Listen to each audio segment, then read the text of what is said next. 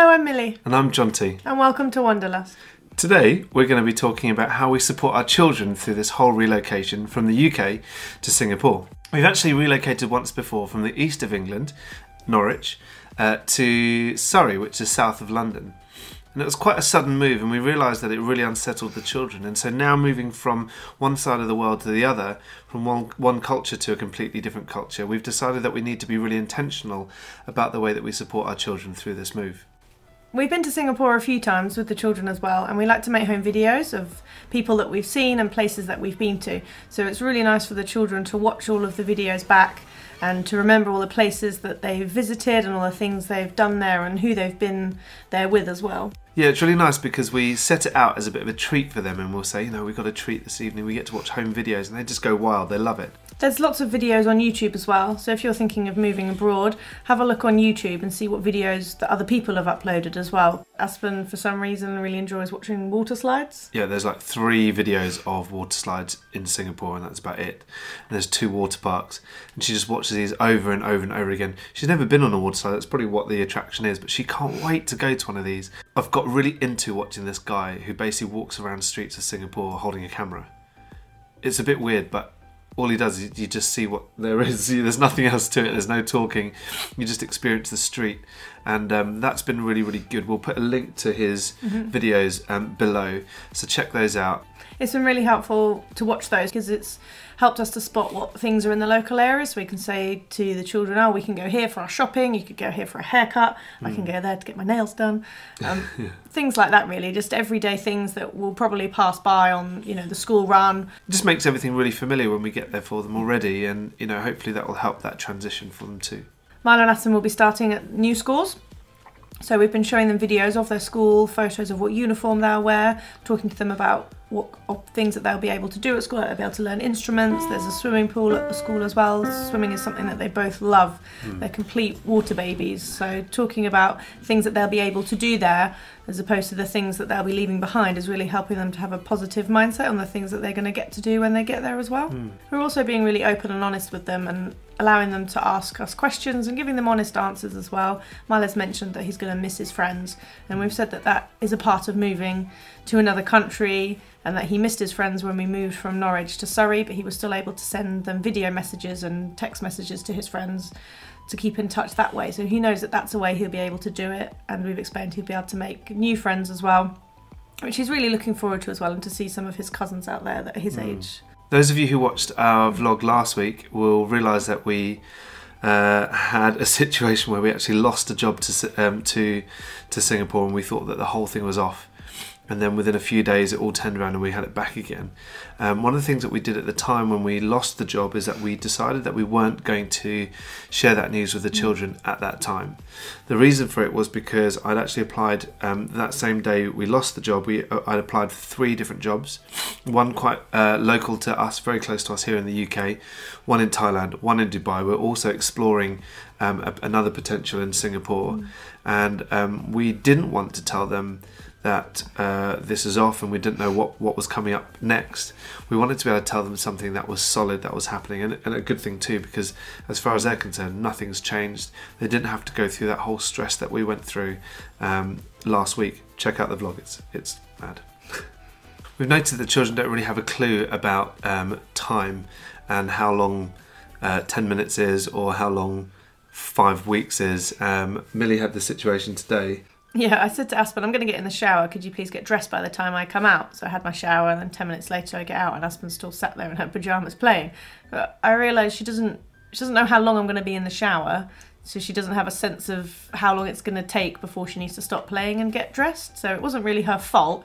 She had listened to me, but she can't tell the time, so is it relevant to her really? So we've tried to like put in time landmarks, or like time marks, for them to be able to see what is happening, like significant events that they know when we're going to Singapore. So for example, our children now know that it's going to be Aspen's birthday first, which is next week, and then Milo's birthday, which is about 4 weeks after that, and then after that we're going to be heading to Singapore, and just to give them a rough idea of what's to come. And that's been really, really helpful for them. So, you know, there was a period of time where Aspen was saying, oh, are we going to Singapore today? Or when I wake up in the morning, are we off to Singapore? And I think just giving them that idea was really, really helpful for them to be able to know that they still had to wait and there was a bit of a gap.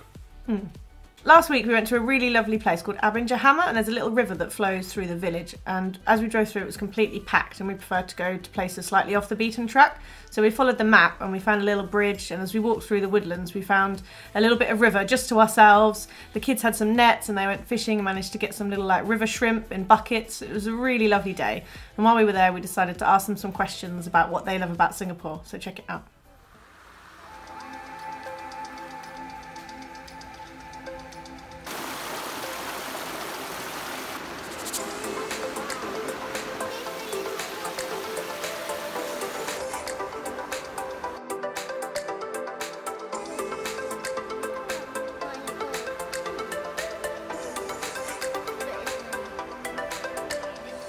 What are you excited about with moving to Singapore? Tell me with a nice loud voice, please. I get to see Gigi Ma and Gigi Pa and my cousins. I'm having my own bedroom. Why? Because I don't want Milo to wake me up. Would you like to eat the best in Singapore? Shaping crab and prawns. My favourite food is fish balls. Fish balls and noodles. Noodles and fish balls. Fish ball soup and noodles. Noodles, soup and fish balls. All of my favourite stuff. Okay. What do you like about the weather in Singapore? Sunny. It's hot. It only goes up to 37 degrees. It's hot. I'm going to have 8 bottles a day. My new bottle, wherever it is.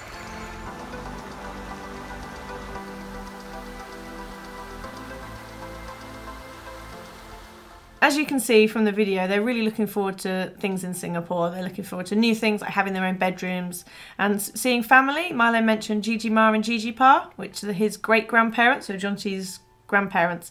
They're an amazing couple. They're in their 90s, so we're really looking forward to spending a lot more time with them as well.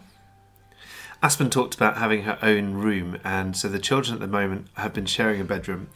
And having their own room is going to be something that is really exciting for them, but also very new. They find it difficult to be apart. They're really, really good friends, which is lovely for us and for them as well. But it's going to be a tricky time for them. So we decided that we need to make sure that we include them on choosing things like furniture for their bedrooms, but also making their bedrooms a bit familiar to them as well. So we've decided to keep hold of some rugs of theirs and duvet covers, so that it's something we can take with us when we get there, and hopefully that ties in that whole familiarity and security for them. We actually have been doing that ever since they were babies, going on holiday. Milo's first long haul flight was to Singapore. We did a trip to Singapore and Thailand when he was just 12 months old, and we made sure we just brought with him the 2 teddies that he would always have next to him in his little cot at home. So whether it was the bassinet in the plane or the cot in the hotel or wherever we were, it was just that familiarity and that security for him that made the transition a little bit smoother.